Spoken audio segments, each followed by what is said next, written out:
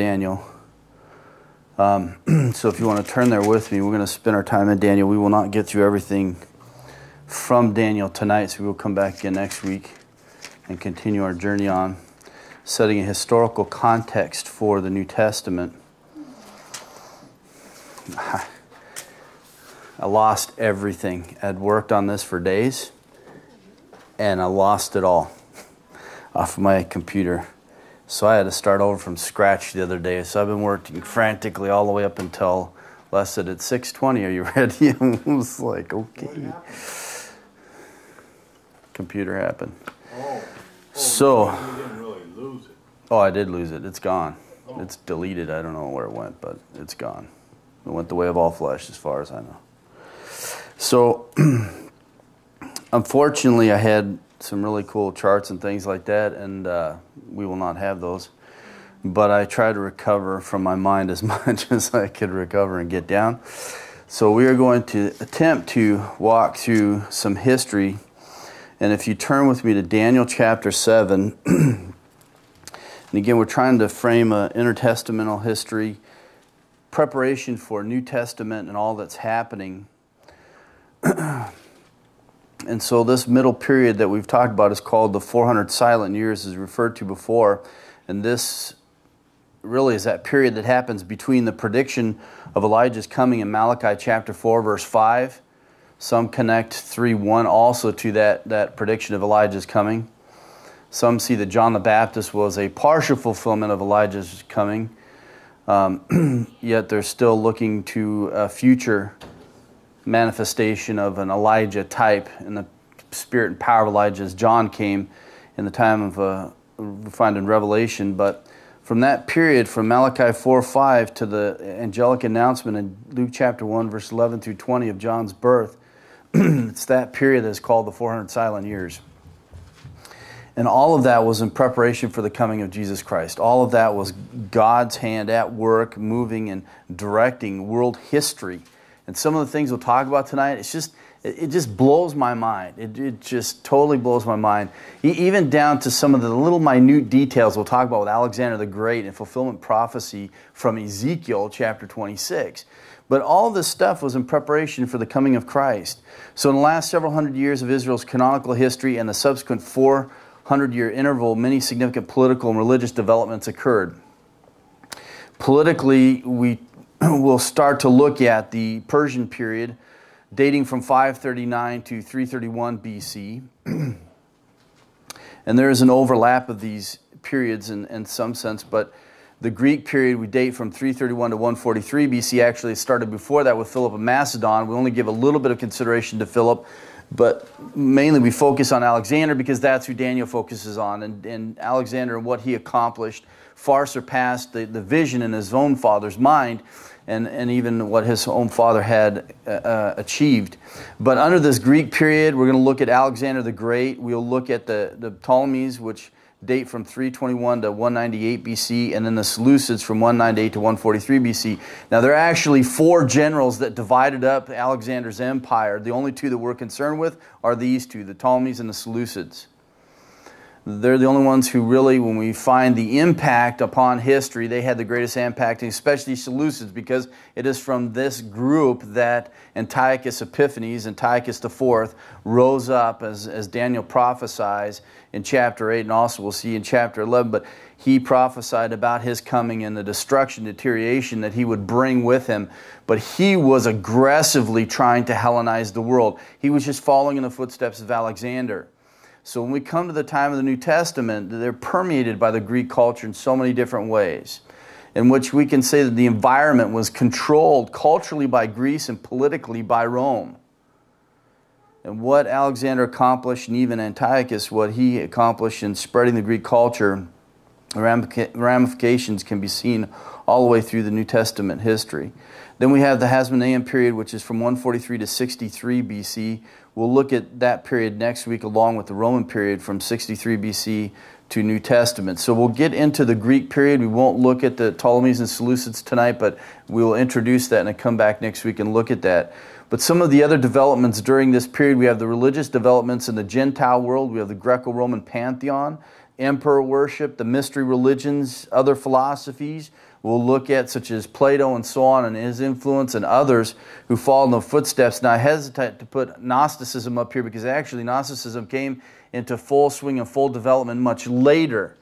So if you read works on Colossians and even John's writings, they would say that they are trying to combat Gnosticism. But Gnosticism wasn't really in existence during that time. There were, we could say, seedlings of it in the thought of man at that time. So that's why I put it up here, but it did not come into full development until much later. So if you hear someone preaching on Colossians and they talk about Gnosticism, plug your ears to that part. So the religious developments in the Jewish world, we have the Pharisees, the scribes, the Sadducees, the Essenes, the Herodians, the Zealots, and the Sanhedrin, the synagogue and the temple. All of these things developed and they started in the exile.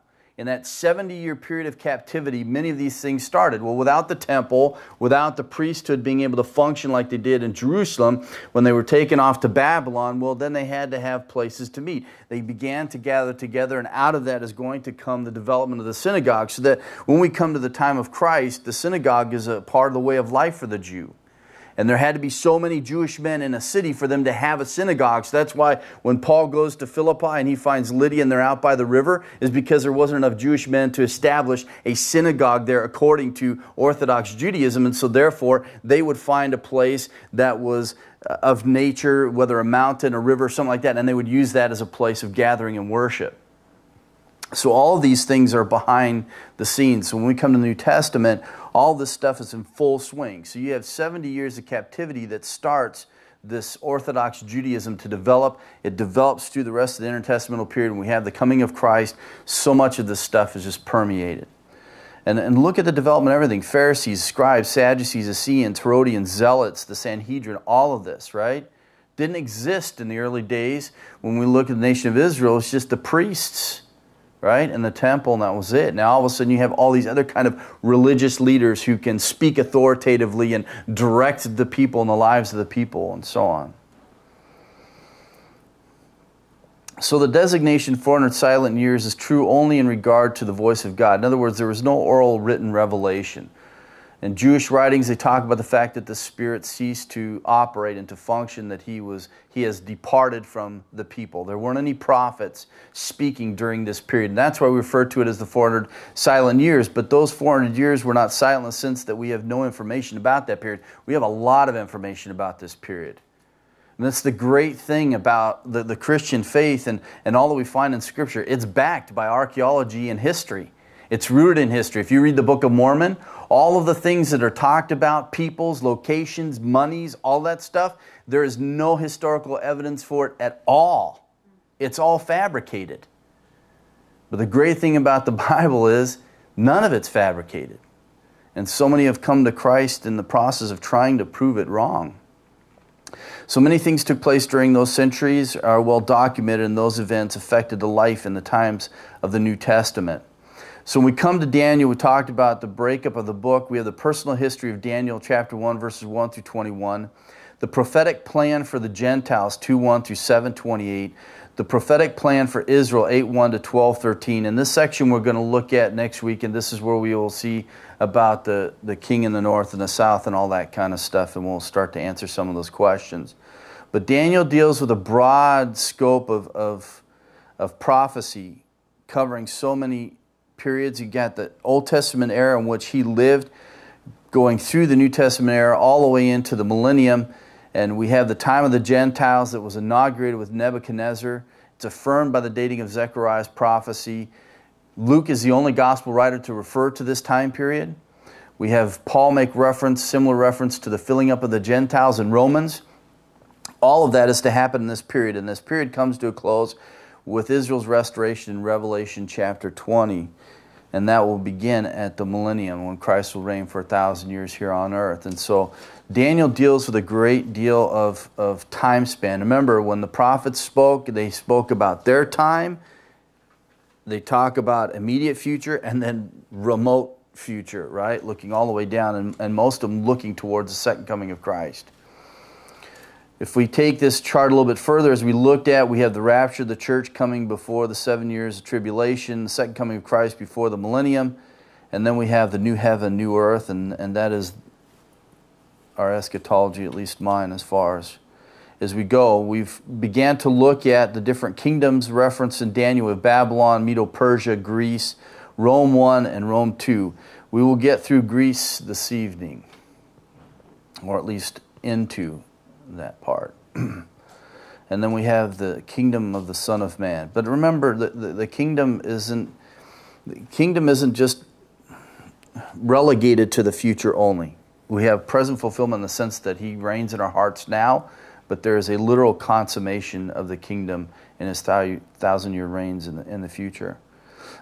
So let's begin to look at Daniel, the prophetic vision of the four beasts, starting in chapter 7, verses 1 through 28. And so what I want to do is, as I go through these prophecies, I'm basically looking at them as periods.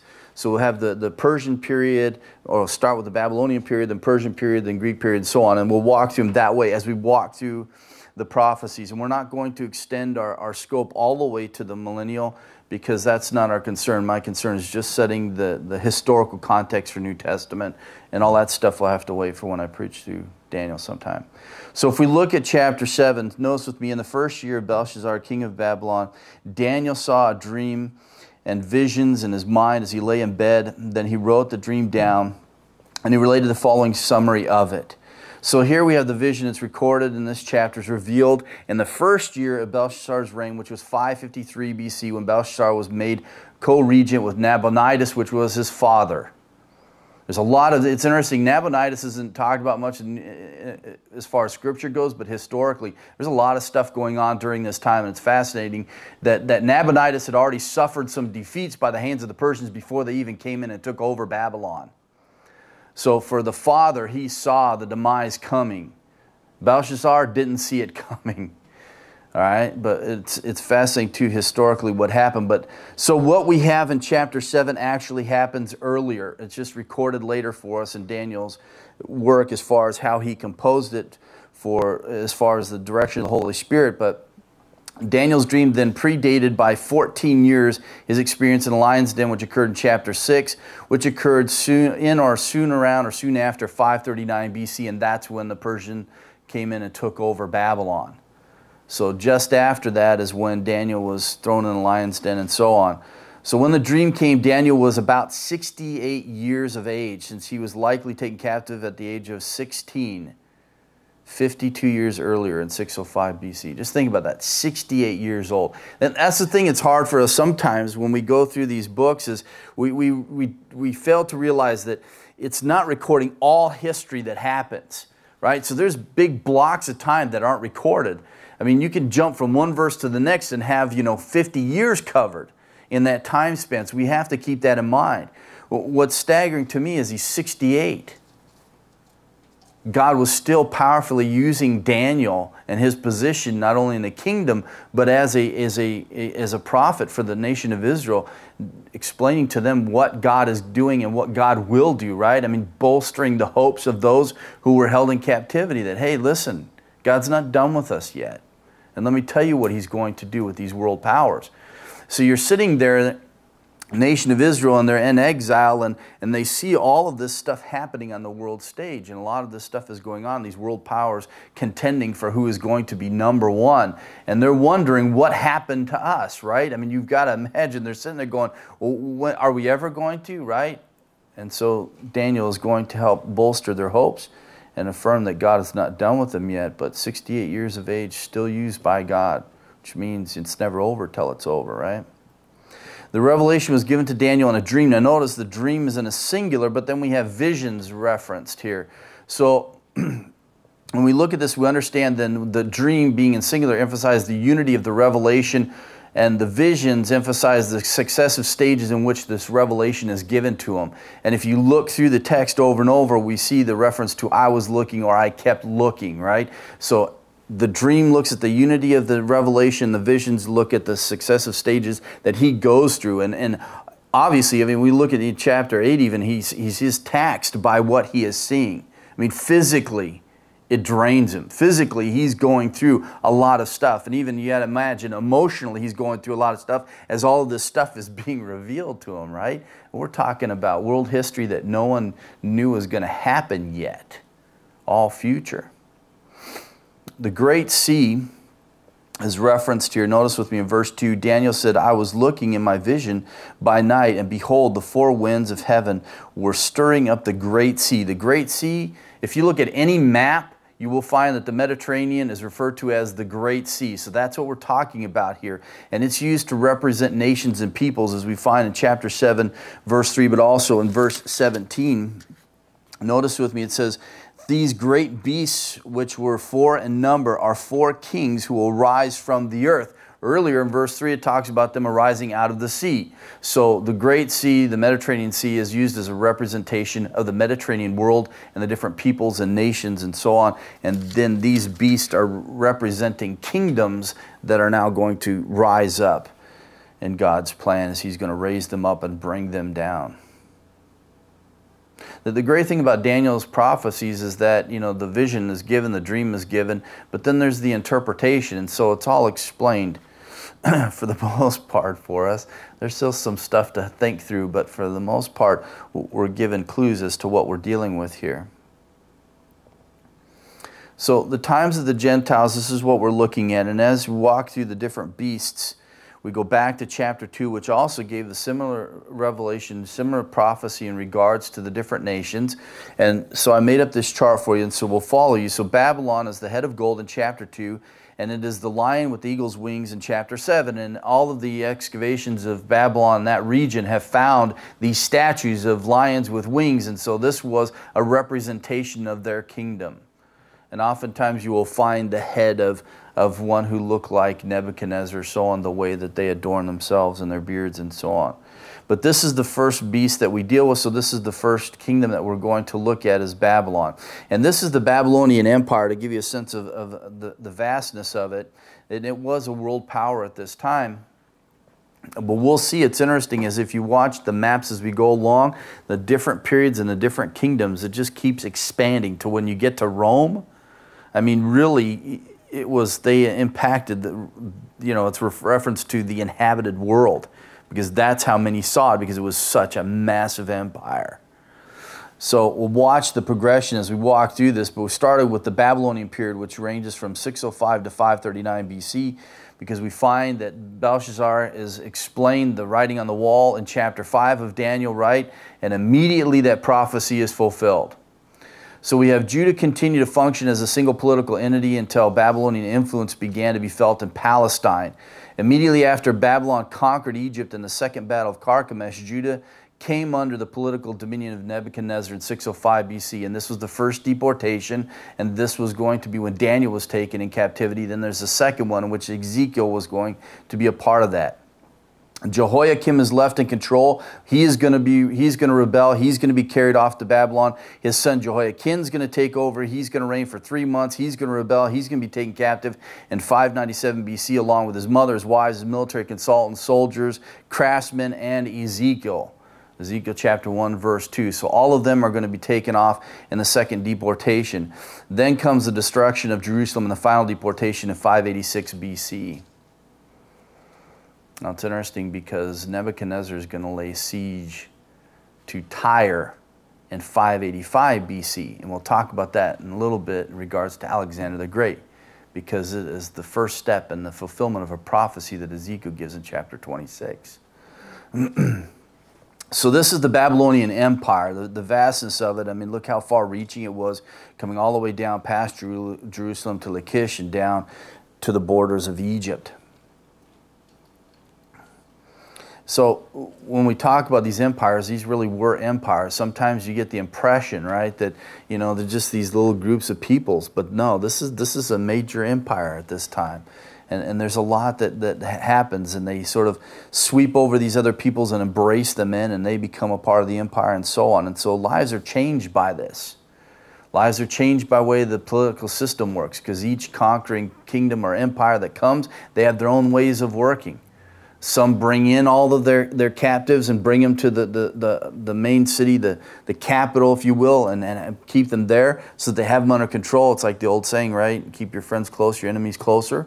Others empires, when they would conquer, they would scatter their peoples back to other regions and have them settle those areas. And so each time that you have one of these world forces coming in, life was, tossed into turmoil. We have Medo-Persia then, move on to Medo-Persia, which is the chest and arms of silver in chapter 2, the bear with 3 ribs in the teeth in chapter 7. And this is just a picture of what the empire looks like, but notice how much grander it is than the Babylonian Empire. So the expanse of it heading out is going to increase as we move along. The Persian period is from 539 to 331 BC.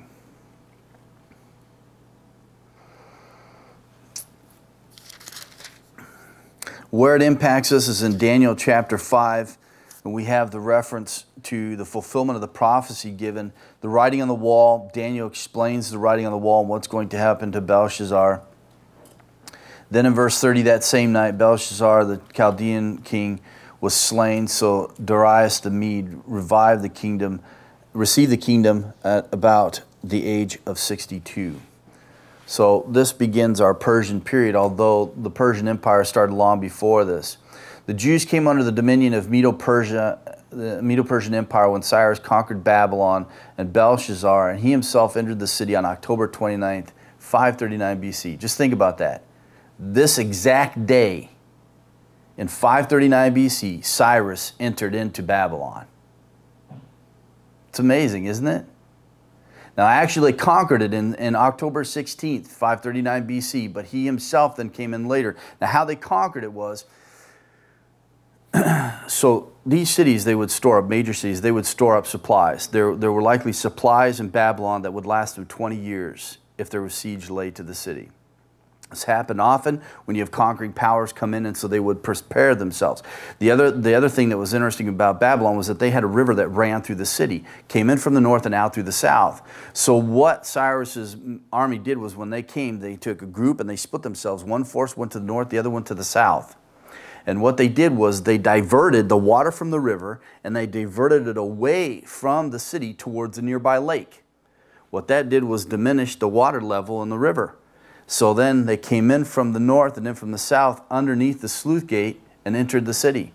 There were no guards on the walls because they figured this is a solidified fortress. There's no way anyone's going to get in here, that they didn't even feel like they needed guards on the walls. So while they're partying and living it up, the troops are coming in on the sluice gates and they enter into the city and they take it over in no time at all. Then Cyrus is going to come himself in the 29th of 539 BC, and he's going to enter the city, and that will be now his place of rule. Cyrus, who ruled from 550 to 530 BC, once was the king of Anshan, a tributary of Media. He rose to power with his conquest of Media, and then he took control of Assyria, Mesopotamia, Armenia, Cappadocia, and then later he defeated Lydia, took Greek Asia Minor, and moved eastward, taking 6 other regions, major regions, and he took control of them. So his rule started earlier than 539 BC, but nonetheless his world impact in the empire was felt at that time, especially when now you take over Babylon, who was the #1 empire. So Cyrus was making himself a dynasty, if you will. So here's the Persian Empire. By the time that Cyrus and the others had made their impact upon the world, this is the vastness of the empire and the reaches of it. Alexander is going to build upon that. The Jews found in Cyrus a kind of benefactor, issuing a decree allowing exiles to return for the express purpose of rebuilding the temple. We find this in Ezra chapter 1, verses 4 through chapter 4, under leadership of Zerubbabel. And this was the first return, 538 BC. So there were 3 ways of deportation, 3 ways of return. This is the first return that happens. The last 2 returns are going to happen under Artaxerxes I. The foundation of the temple was laid, but because of external opposition, the work was interrupted and labor ceased for about 15 years. They became preoccupied with their own houses and all of that, and so God's going to raise up prophets like Haggai and Zechariah to come in and to get them back on track. But it's interesting because during this interval, Cyrus is going to die. And he's going to be replaced by Cambyses, who reigned from 530 to 522 BC, who murdered his brother Smerdis, who was supposed to take the throne, and he killed him, and he took over the throne. Now it's interesting because Cambyses he's going to head towards Egypt. He's going to defeat Egypt. He's going to head into Ethiopia, but he's going to hear about a usurper that has put himself upon the throne, and this usurper is referred to as Pseudo-Smerdis. And so he is going to hear about this, and he is going to turn himself back home towards home, but on the way he's going to die. So on the way back home, Cambyses dies as he returns to home. His military is going to go the rest of the way home. They're going to take this Pseudo-Smerdis, they're going to kill him, and then they're going to put Darius the first upon the throne. And this is Darius the first Hastapes, which he reigned from 521 to 486 BC. Under the leadership of Haggai, Zechariah, and Zerubbabel, the people returned to the construction of the temple. They finally completed in about 515, 516. And then when the provincial governors questioned their actions, the Jews appealed to Darius, who honored the decree of Cyrus and even subsidized the work with government funds. I mean, that to me is amazing, right? I mean, here you have this foreign power, and what do they care? But God had already prophesied in Isaiah that he was going to be, right, used. Cyrus and others were going to be used. And so here you have Darius, who reads the law and says, okay, there's a decree that was given by Cyrus. I need to honor that because that's just the way that the government functioned, and he's going to go and pay for that, which is amazing. When you think of so often in life when we have needs, and we sit there and think, okay, God can fill this need this way, this way, this way, this way. There's so many ways in which he blows my mind and how he does it. I mean, I just think over the last few years how he has provided for things, and there is no way I could have ever calculated that would have happened. No way. So here he's going to use this foreign power to help them to build the temple. Now this is interesting because Darius, he was known. These are some of the sites from the Persian Empire, engravings that we have left for us. Recorded history in rock, right? Immovable. So you can go to these places and see the residue of the Persian Empire, but especially with Darius. Darius wanted to solidify his reign. He was put on the throne by the army of Cambyses. He wanted to solidify his reign upon the throne. So he defeated 9 different kings in 19 different battles, making sure that he was not going to be contested by anyone. And here we have this engraving upon the rock that refers to this period with Darius and what he accomplished. So this is Darius, and these are the kings that he conquered to establish himself very solidly upon the throne. Not only that, but we also have, I mean, if you can look, you can see a semblance of writing above and below, but all around here is cuneiform writing. And there was triliteral, there are 3 different languages that were represented on this monument that Darius had established. The first was Old Persian, the other was Akkadian, and the last was Elamite. This, which was referred to as the Behistun stone, was used in deciphering the cuneiform script. There's only 3 writing systems in all the world. I mean, imagine that. 3 writing systems. All languages, there's only 3. One is the cuneiform, the other one is Egyptian, which is where our writing system came from.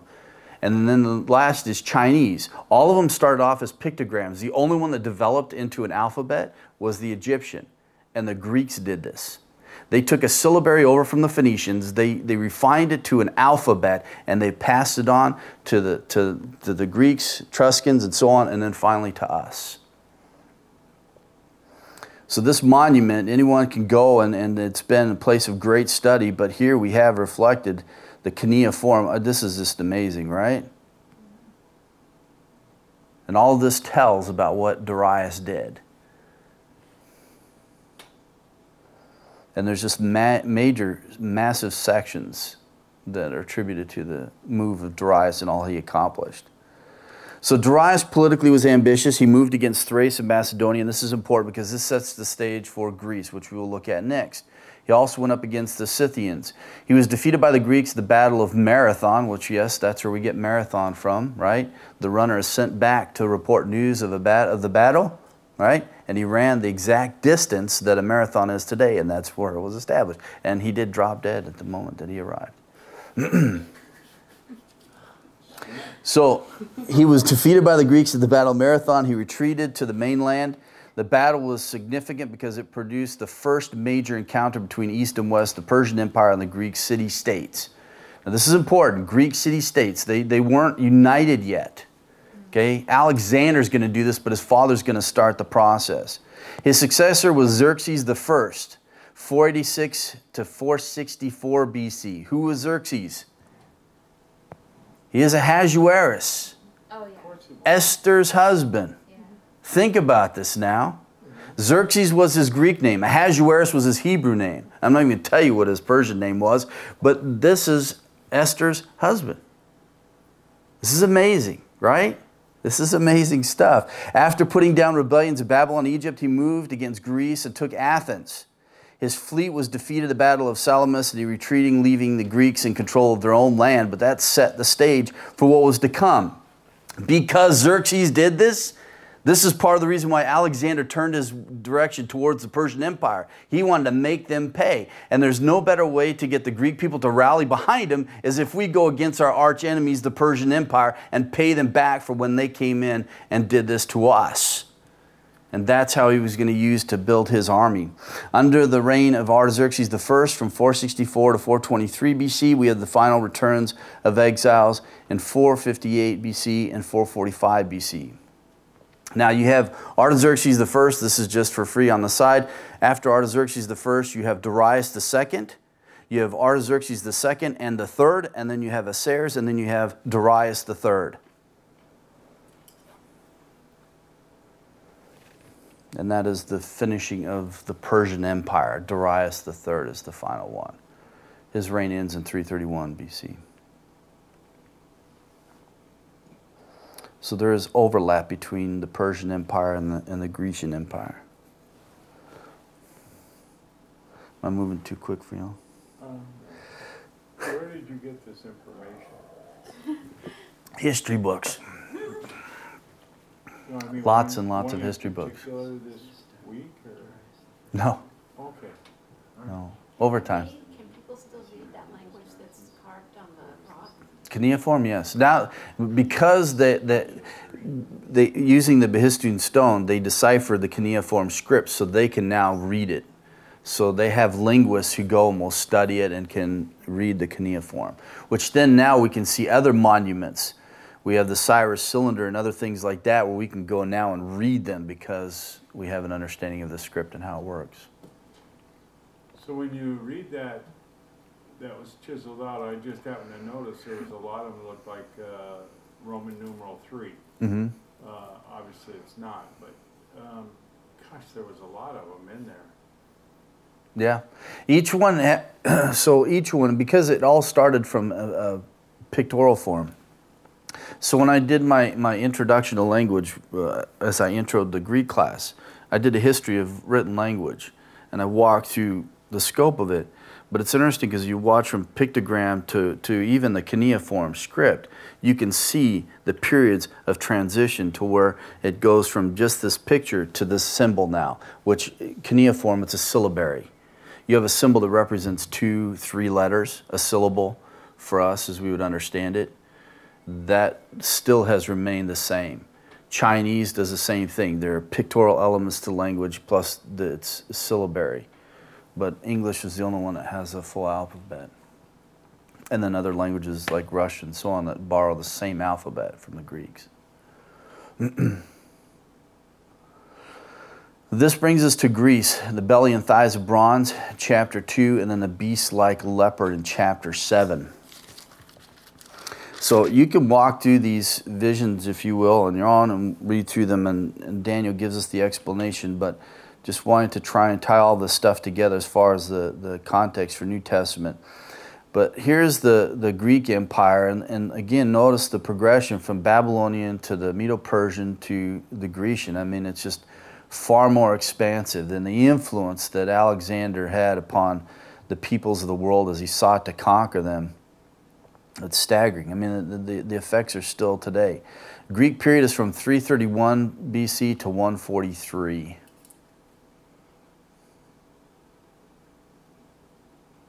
Now, this period actually started before this with Philip of Macedon, which was Philip the First. He laid the foundation for the Greek Empire. So here's how it started. So Philip had this vision to unite all the Grecian people. Now, what's interesting is that, all right, so I'll give you a little bit of back history, all right? There were periods where the Grecian people would have conflicts. They would go to war, and they would have all these city-states. Now, historically, it is suggested that there were up to about 170 of these city-states of Grecian peoples. They had their own language, and there was a common element to all of them because they were Grecian, but they all had their own uniquenesses. It's like, and it's not unusual. If you travel the U.S. and go to different parts of the U.S., people speak differently. We have different pronunciations of different words, right? Derby, Darby, Dabby. Depending on where you go, we can have different pronunciations. Well, it's the same way with the Grecian people because they lived in these little pockets of communities, isolated from others, that they maintained some of their own distinct elements to language and even culture-wise. And so it was interesting because Les and I were reading about a missionary in India. Where he lived in India, it was so isolated by mountain ranges and the coast and that where he grew up, predominantly, most of the people there were believers. And so he grew up his whole life thinking that everyone in India was a believer like he was. Because there were so many Christians in this little pocket of people. They sustained themselves off of the ocean. That's how they fed themselves. And they would trade with others who would come from other places and so on. So they didn't interact with the rest of the people groups throughout India. So they had this idea that this is what we were all like. When he started reaching out into India, then he realized things are a lot different, right? So this was the same thing with the Grecian people. Well, Philip decided to unite them all. This was the empire, but this is how it was fragmented.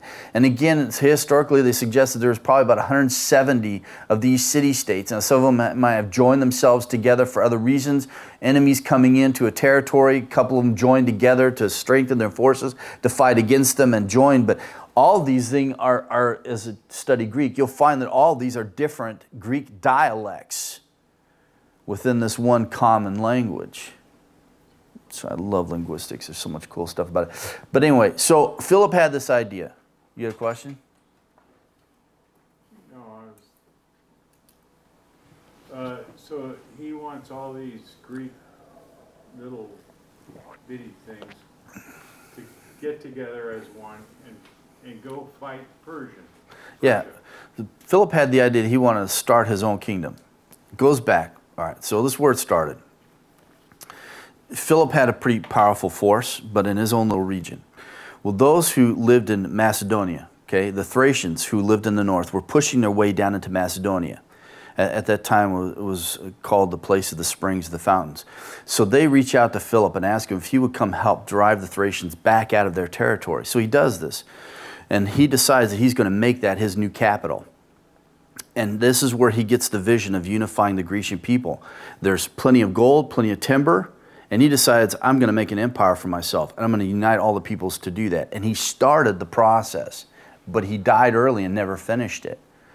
So he begins by, and that's where Philippi originally got its name from, was from Philip of Macedon. That was going to be his capital. He was going to establish his empire there and unite the peoples.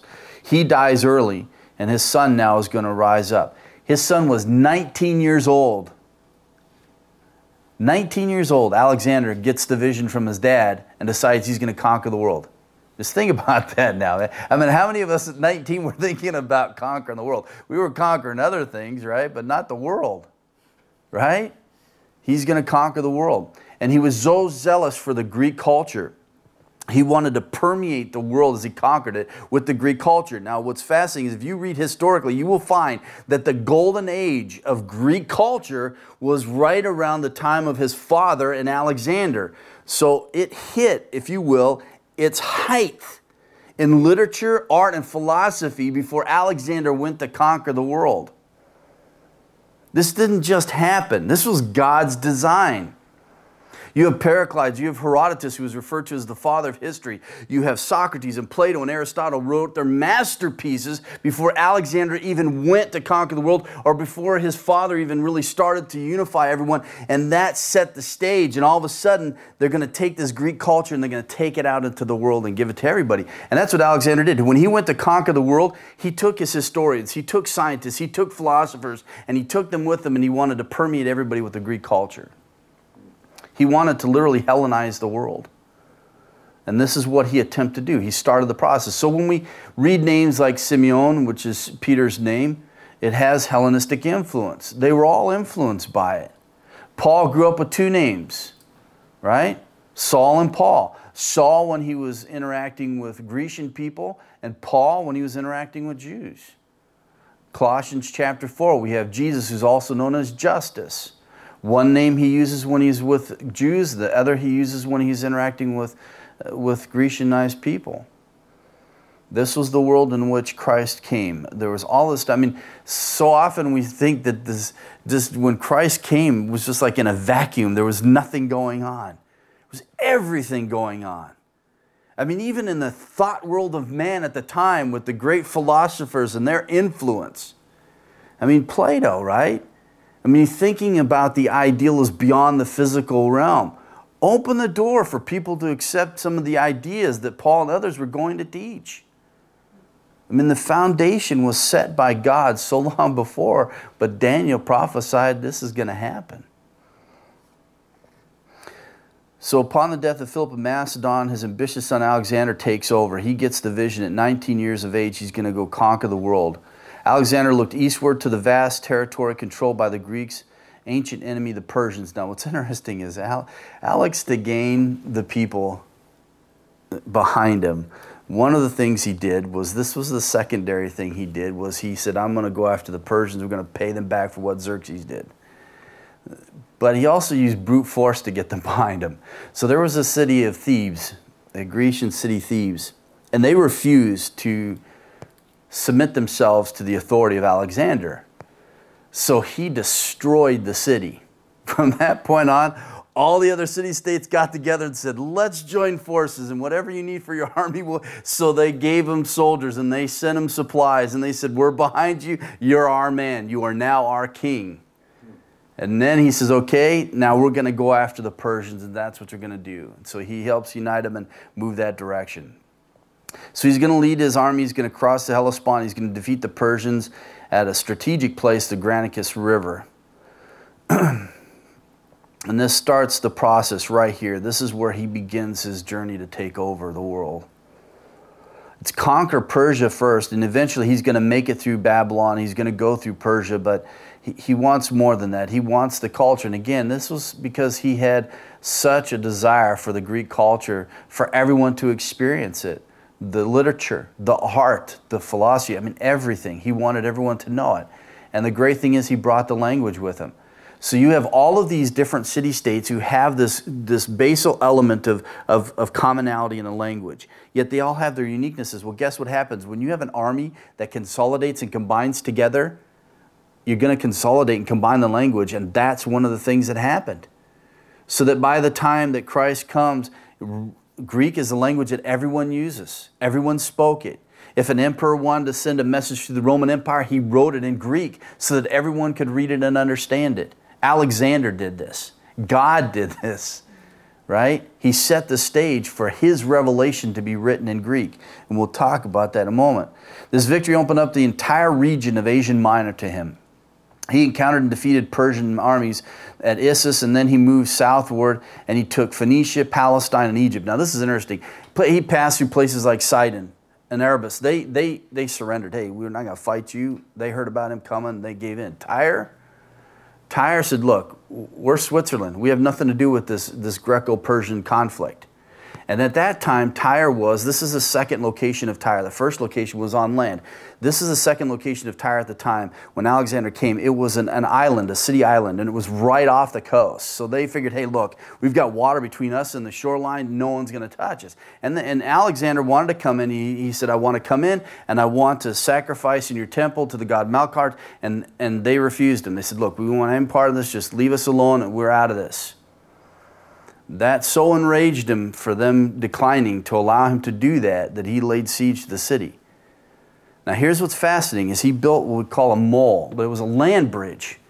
So he took lumber from Lebanon, but he also took lumber and stones and stuff from the ancient site of Tyre. And he takes it, he has his men, 7 months, they build a land bridge with this debris, putting in the water till it finally rises high enough, and they work their way to the island. Then he has 2 fleets of ships that come from other kings that he conquered on his way down, and they're going to come in from the waterways, and he's going to take Tyre. Now what's fascinating about the first siege of Tyre was laid in 585 BC by Nebuchadnezzar. It took him 13 years. 13 years he laid siege to Tyre, and he destroyed it.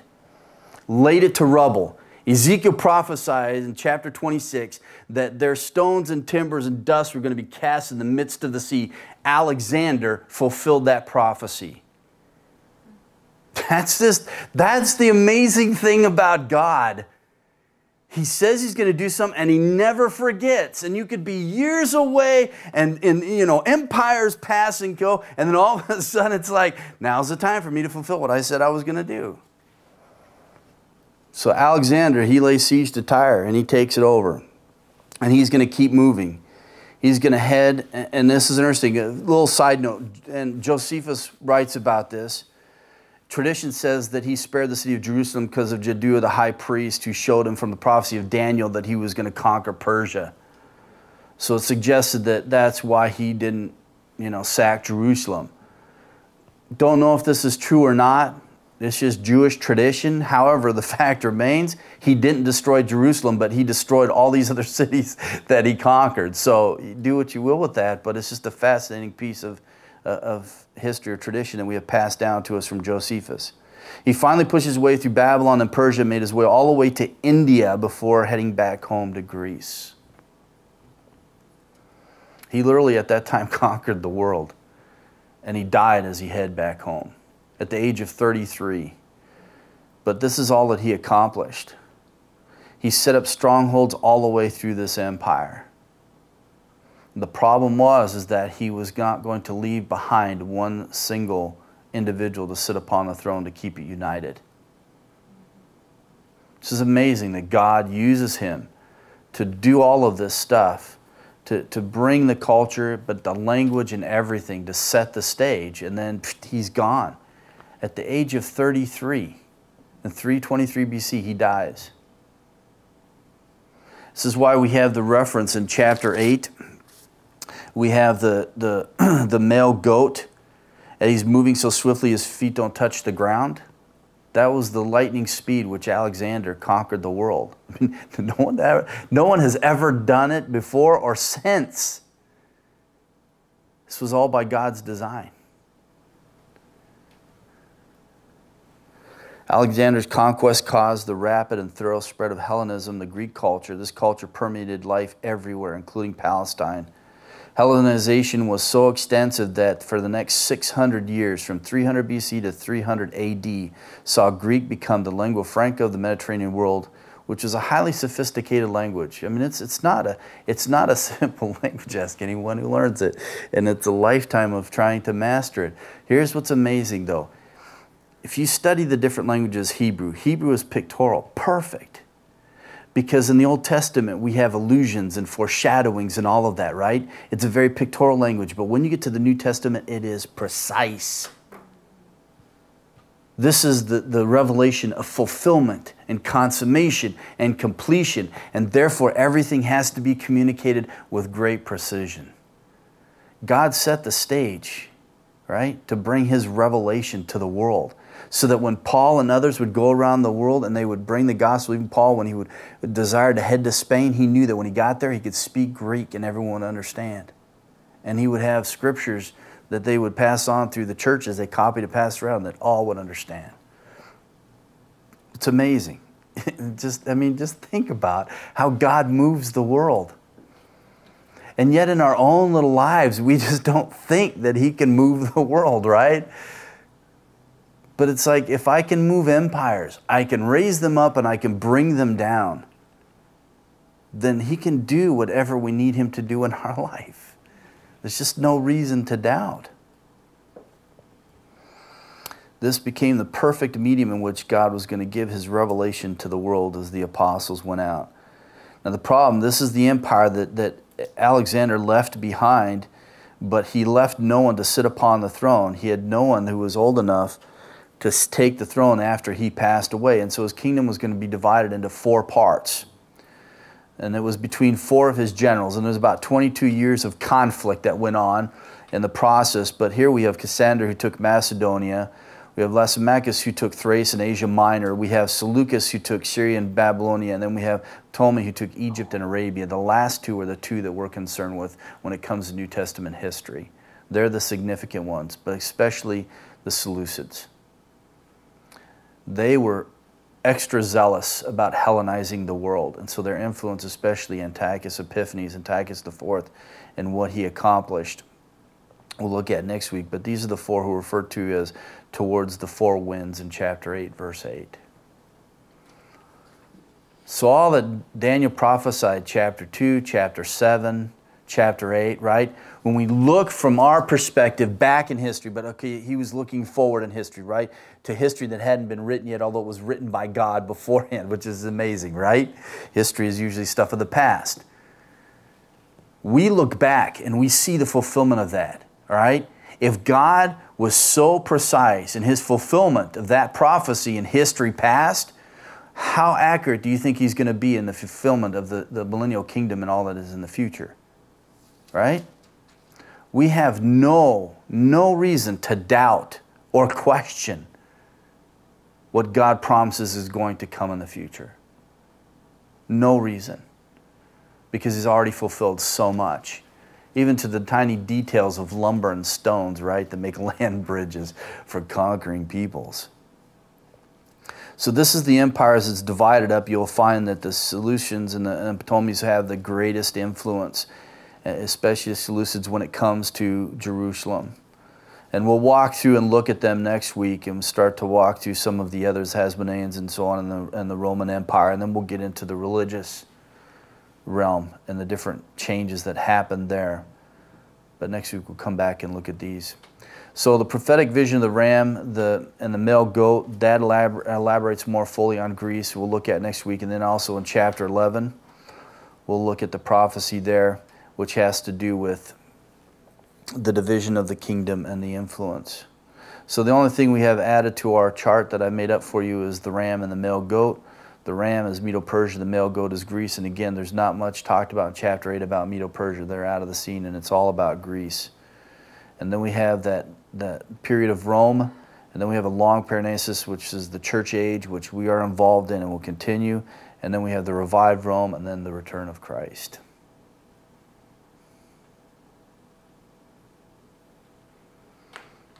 Any questions? Spelling corrections, comments?